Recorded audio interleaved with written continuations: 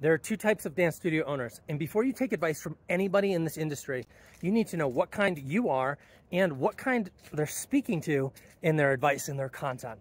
My name is Bryce Common. I'm one of the co-founders at Dance Motion Marketing, and every year we help hundreds of dance studios radically transform their businesses, sometimes doubling or tripling their enrollments, their revenue, and their profit.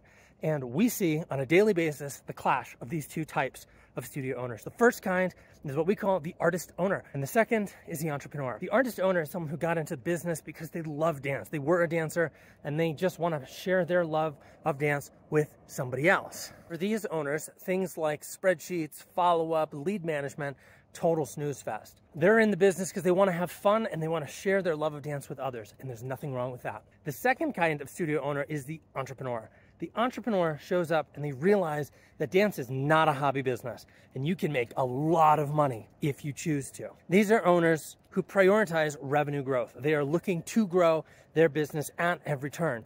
They care about things like lead follow-up. They care about things like revenue and profit tracking, and that's the stuff that's going to make them win. These owners want to have fun in their business too, but they think that cashing a massive check at the end of the month is super fun.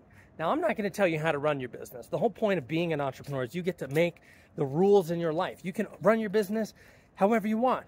But when a guru shows up and says you need to do X, Y, and Z, you need to understand if they're talking to an artist owner or if they're talking to an entrepreneur. Because what I see all the time is that the advice that's given is given for entrepreneurs, and then artist owners try to follow it and it doesn't work for them, and they're frustrated and they're burnt out.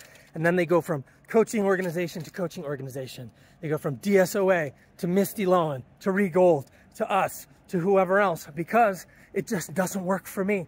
Well, it doesn't work because you haven't made the appropriate mindset change to make that advice work. If you want to rapidly grow your business, and I mean rapidly, and I'm telling you right now, it's not going to be easy and it's going to take work, reach out to our team at Dance Motion Marketing. Let's figure out which kind you are. If you're a studio owner and you needed to hear this, or if you know a studio owner and they need to hear this, like, comment, share so we can help more studio owners be less frustrated in their dance businesses.